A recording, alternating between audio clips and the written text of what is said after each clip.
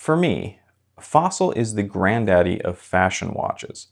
What started out as a small business by a college dropout is now one of the largest watch and fashion companies in the world with over 14,000 employees. Now, Fossil is actually headquartered about a half hour from where I live, and they have a number of retail and outlet stores in the Dallas area. So I'm usually passing by something to do with Fossil at least once a week. Yet with all this, I've never actually owned one. So I decided to change that and to get one to review for the channel. So today, we're going to take a look at a Decker chronograph by Fossil.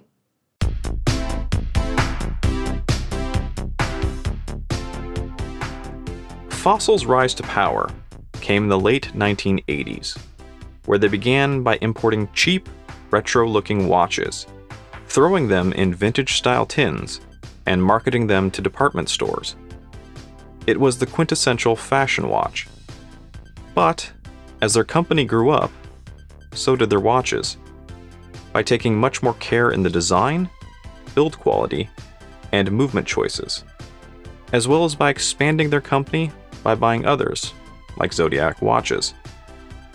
In 2012, they even bought a small Swiss movement company called Swiss Technology Production, which has led them to even create officially labeled Swiss-made Fossils. So while Fossil still makes what most people would consider to be fashion watches, not every watch Fossil makes is a fashion watch. Although this one probably still is. But let's take a closer look. Now, this is the Decker chronograph in stainless. According to Fossil, the Decker collection was inspired by aviation elements and modern design. I've also found some who think of it as an homage to the Omega Speedmaster, which I can see a little resemblance. Although to be fair, the Speedmaster is so iconic that anything with a tachometer will probably be compared to it, or a Rolex Daytona. The first impression when picking up the Decker is that it has a nice, solid feel and weight to it. I also immediately noticed the wider 22mm bracelet. The case is a polished stainless steel, which has a decent finishing. When running my fingers along the case, the only thing that feels rough or sharp was the edge of the case back, not the case itself. The only thing I don't like is that the holes for the spring bar are drilled all the way through the lugs rather than just on the inside. It breaks up what could have been a very nice, clean overall look. Moving to the dial, it's a matte black with white and silver accents. There are no hour or minute numerals, but the black dial has a nice 3-layered tiered effect, with the lowest and center layer of the dial being a flat matte black, with the hour and minute indicators on the mid, slightly raised layer. The hour indicators look applied and in white lume. The mid layer also has circular grooves in its base, almost reminding me of a vinyl record.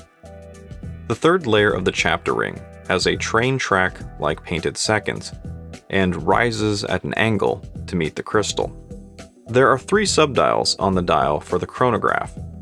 The dial at the top is for fractions of a second. The dial at the 9 o'clock position is for minutes elapsed up to an hour. And the dial at the 6 o'clock with a silver outline is for elapsed seconds of the chronograph. Now this of course means that the second hand on the center is for regular time. The upper 2 dials have circular grooves emanating from their center, which gives it a very nice reflective look, and it contrasts beautifully with the rest of the matte black dial. Now the hour and minute hands are sticks in white lume, although when they are this wide, I'm not sure stick is the best term. It should also be pointed out that the second hand is a little bit off and not aligned perfectly. Regardless, the very large white hands, as well as the very defined chapter ring, make the watch very easy to read. At the 3 o'clock position is the Fossil logo, as well as a marker indicating 10 atmosphere water resistance. Just below that is the date window, with black text on a white background. On top of the case, you have what I assume is a flat mineral crystal.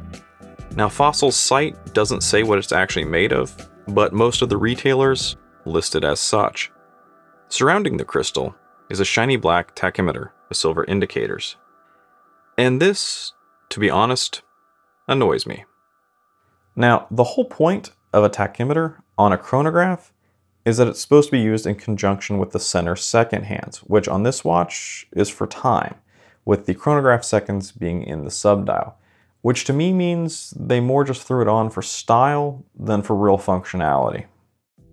Now, don't get me wrong, I love the look, and you can still use it as a reference, just not how it's intended to be used. Where the center second hand points to the exact number on the tachymeter. Anyways, on the right, you have the typical chrono pushers. Both metal, and with a nice solid push to it. They feel and operate just like most quartz chronos do.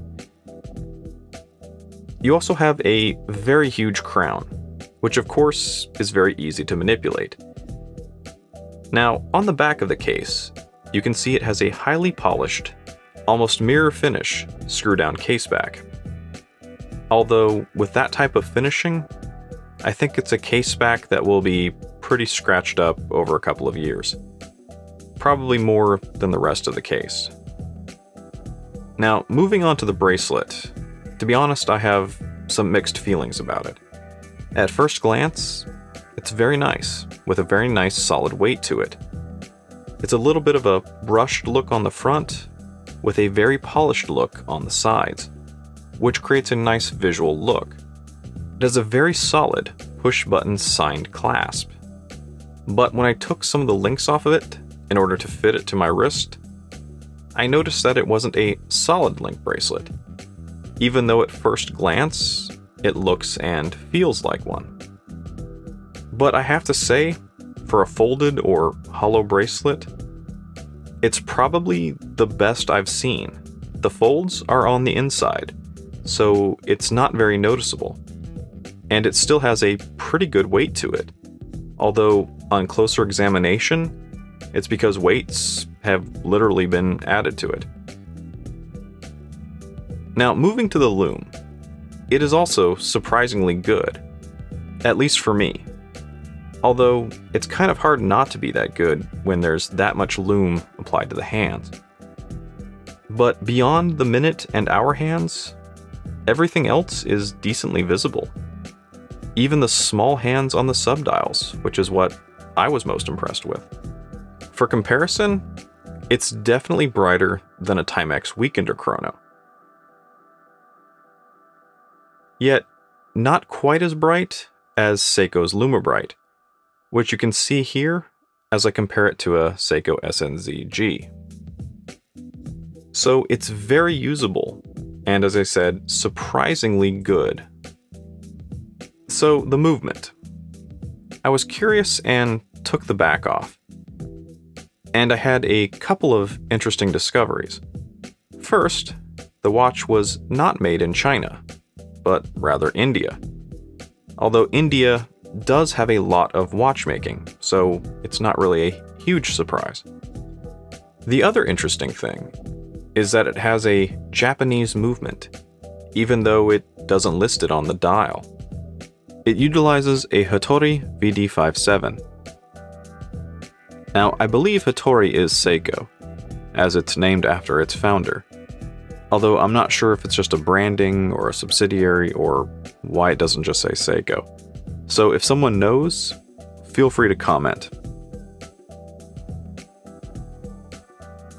But as for accuracy, it's actually pretty good, running about negative 0.1 seconds per day, or about 3 seconds a month. So let's start wrapping things up with the dimensions. It's 44 millimeters wide without the crown, 47 millimeters width. Lug to lug is about 49.5, with a thickness of just over 13 millimeters. Strap width is 22, and it weighs about 173 grams. Wearing the watch, I feel like the lugs are just a little long, and perhaps the watch as a whole is just a little bit big for my 7-inch wrist, but not by much. Otherwise, on that bracelet, it's actually quite comfortable to wear. Now, looking at the Decker from a collector's or a watch enthusiast standpoint, there really isn't anything unique or special about it. But there's not much wrong with it either. It's just a decent, everyday watch. Which is the real reason that I wanted to take a look at a Fossil. Not so much to add one to my collection, but more to get an overall sense of quality of the brand. And while it's not without its flaws, it did have a few nice surprises. So, the MSRP on the Decker Chrono is about $135, but sometimes you can find them closer to $80 or $90. And while I'm not sure if it's truly a Speedmaster homage, it definitely borrows a little bit of it, and overall has a pretty good look. My only real issue is the movement, and it's not that it's a bad movement, it's more the choice of having a tachometer with it. Now, while I think Seiko and Citizen have better quality, at the lower end of chronographs, as long as you have a decent movement, I think it's more about the style you want than anything else. So if you want a larger watch, say 44 millimeters or even bigger, with a more contemporary style, you probably want to keep looking at Fossil. For under $100, I think it's a decent watch. You're basically getting a decent Seiko movement that, in this case, has great accuracy. I wish the Chrono operated more traditionally, but that's more my preference, and not really anything wrong with the watch. But over $100, I think is where the value starts to end. Now, as long as you're okay with a slightly smaller watch, there are a number of Seiko and Citizens in the low 100s. By just doing a quick search on Amazon, there are a couple of really nice looking Seikos right at 100. And right at the MSRP of the Fossil, at about 135, there's also a very similar looking Seiko in 40 millimeters, as well as a solar Seiko and a Citizen Eco Drive. Or, for even a little bit more, you can get something a little more Newman-esque. Anyways, for me, especially when I prefer 40 to 42 millimeter watches, it's much harder to justify and recommend getting a Fossil when there are Seikos and Citizens at the same price, especially if you can get a solar-powered one. But in the end, it's more about the style you prefer, as well as the prices you find. As I said, a Fossil Chrono under $100 is not bad. So this is my first real experience with Fossil, and I really wasn't sure what to expect. So while there are some flaws, there are a few nice surprises as well. Overall, it's a very decent, very accurate quartz watch. And for some people, sometimes that's all you need. Now, let me know in the comments what you think about Fossil. Are they still a fashion brand, or have they grown beyond that? And as always, like, comment, and subscribe. Thanks for watching.